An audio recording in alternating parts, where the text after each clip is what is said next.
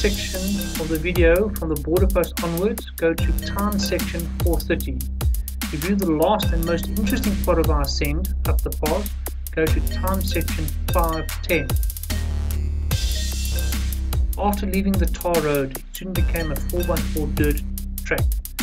Quite a few places a normal sedan would even make it through, meaning that most cars will not make it to the border post.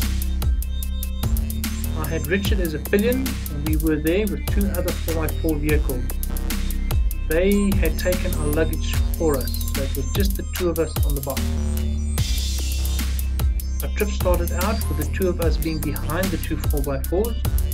Quite often I would have to wait for the two 4x4s to finish a technical section, and then I would catch up very quickly again. It seems like the bike is just a little bit quicker through technical sections than 4x4. As it was late afternoon, the sun was causing a lot of lens flare. The dust in the air did not help much either. I decided to try and bypass the 4x4s and hopefully get a little bit of a better video going.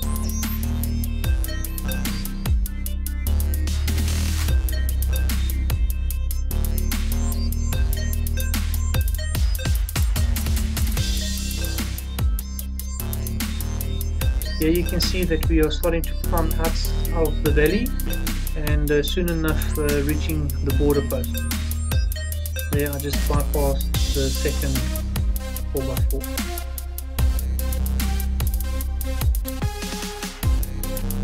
Some hitchhikers on the way down.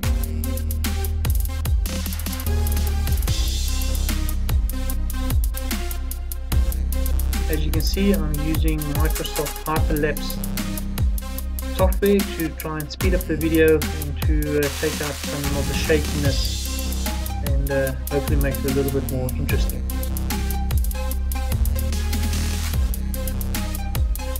Most sections where there's not much happening, it's at 6 speed, otherwise it is at 3 speed.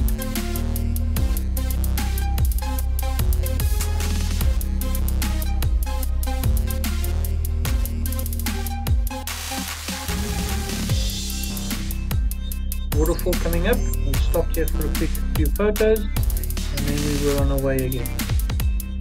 As you can see, there's a vehicle in front of us that sort of just appears out of nowhere.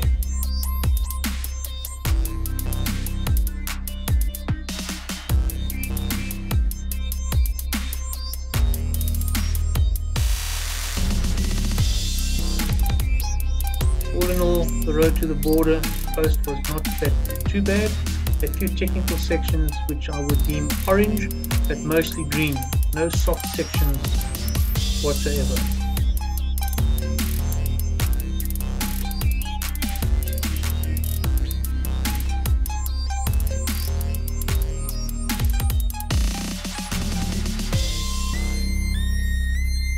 As it's late afternoon, you can see a lot of 4x4s coming down the pass, finishing their day in Lesotho.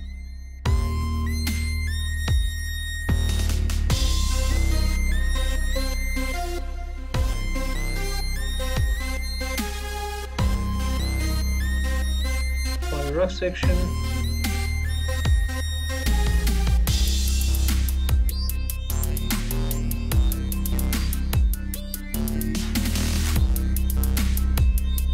And here we arrive at the border post.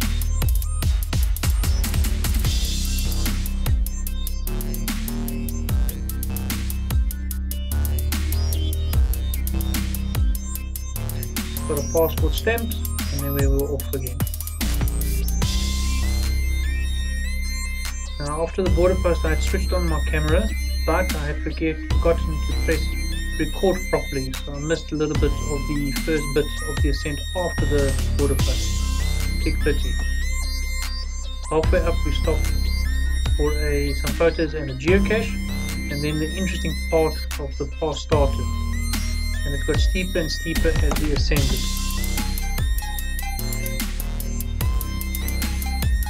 Shortly we'll be entering the shadow of the mountain, and the quality really improves after that.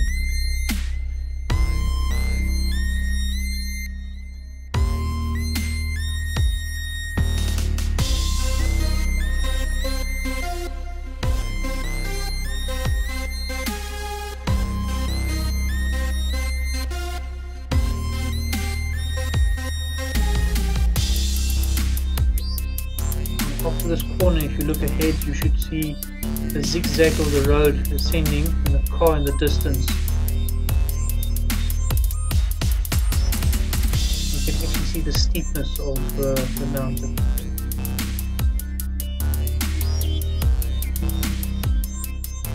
Now the video seems to speed up and slow down quite often in little chunks.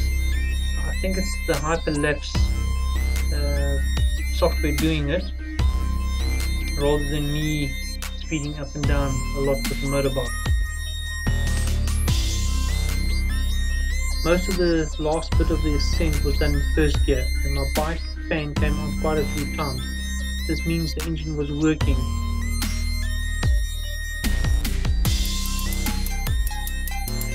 This is Icy Corner. I should have stopped with Richard to explore it a bit, but I wanted to keep in front of the other cars and was concentrating on the road. The road does not seem that steep on the video, but every now and then if you look down you'll see that the steepness around each corner, and get an indication of how steep the pass actually really is. I decided to wait for this vehicle to come down. It also gave me a few seconds to take in the scenery around me.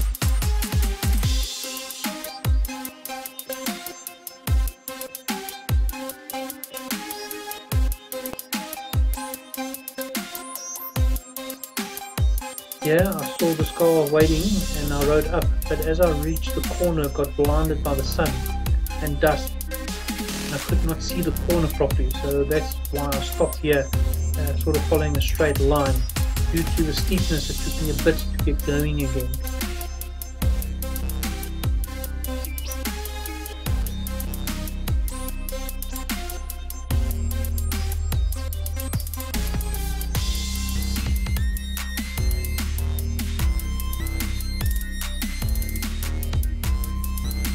Back into the sun.